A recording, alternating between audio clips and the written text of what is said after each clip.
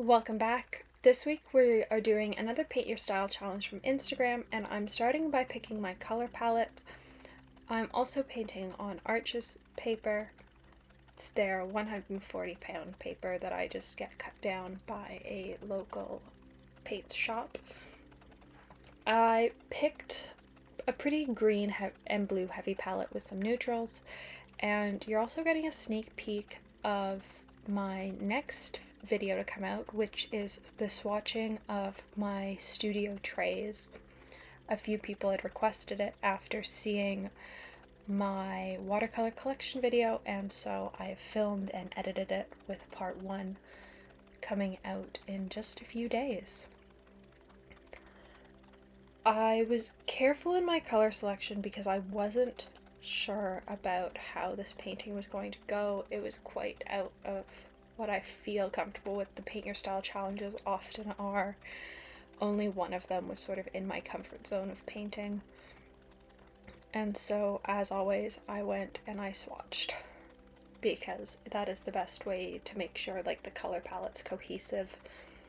I chose 3 pure PG23s, 1 green earth that isn't actually PG23, 2 other greens, 4 blue teals, a pink, and 3 neutrals for this palette, which is a very like blue-green heavy palette, but in the end it was exactly what I needed for this painting.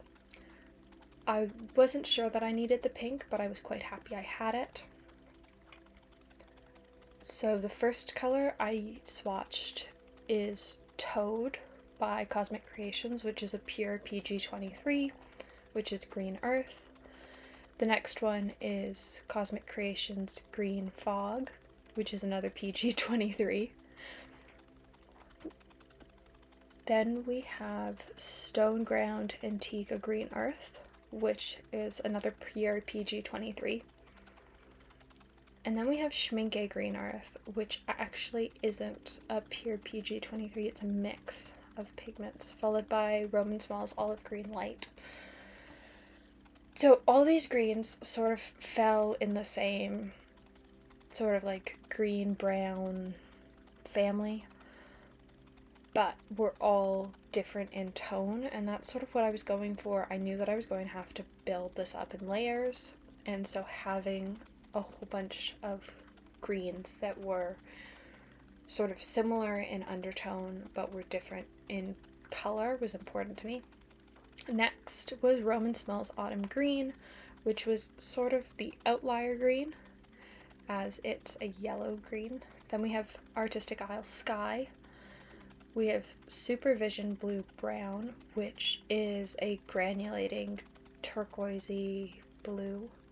We have Nibs Rain, which is very similar to Blue Brown, but is more turquoise, and the like dark granulation comes out less, it's more subtle. And then we have Grace Star by Artistic Isle.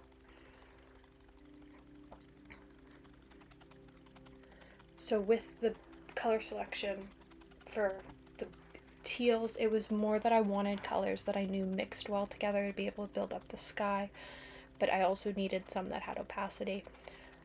All these swatches were done on Lenox cotton paper by Legion, and I labeled them with a fountain pen filled with Ferris wheel press ink. This pink is Putty by Beyond Indigo, and I like it because I use it a lot when I'm tinting browns, and I knew that I didn't have the brown I wanted in my palette for this, and so there was going to be some playing around with browns. We have JilEstelle Wood, and then we have Nibs Cyan, which is sort of a yellow brown that granulates. And then we have Cozmick Creations Buttercup, which is a sort of falls between buff titanium and like a jaune brilliant one, and I find that I use it more than either of those colors.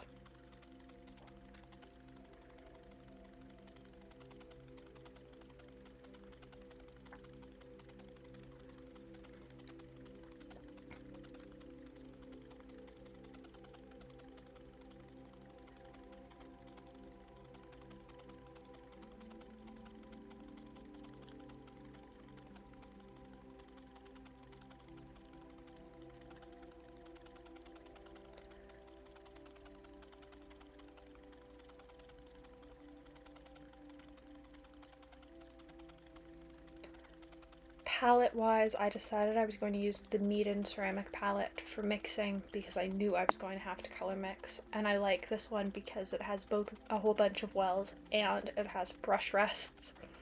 And then for brushes, I decided on the Tintoretto synthetic squirrel brushes in a 2 and a 6, and the Cotman Zero brush in a round.